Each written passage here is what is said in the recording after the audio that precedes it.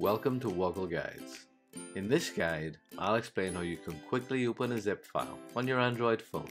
Let's get straight into it. I'm on my Android phone and looking at a page view of some of my apps. A zip file is basically a collection of files that have been grouped together and compressed to save space.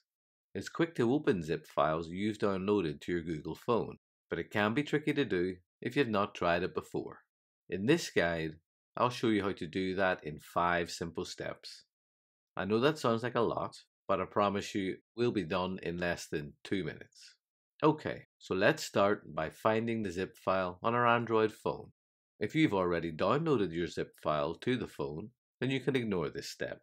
I'm going to open the Gmail app on my phone. I've been sent a zip file by my friend that has a number of photos in it. If I open that email, I can quickly download the zip file just by tapping on the small download icon shown next to the file. You'll see a small tick icon appears at the top of the phone to confirm the file has been successfully downloaded.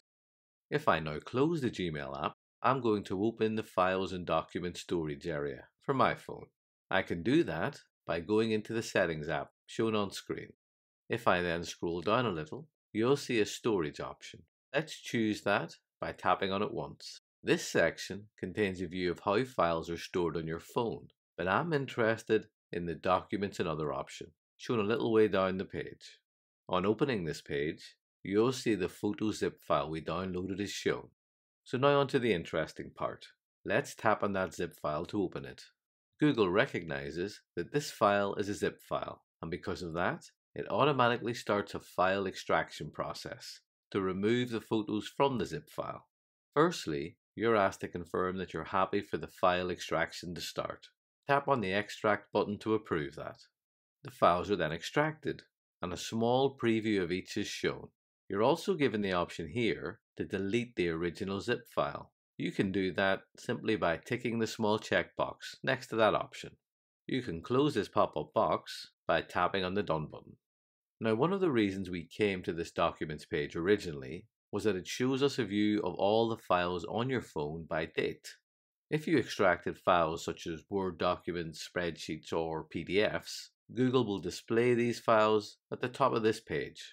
I extracted photos, however, and these are stored somewhere else.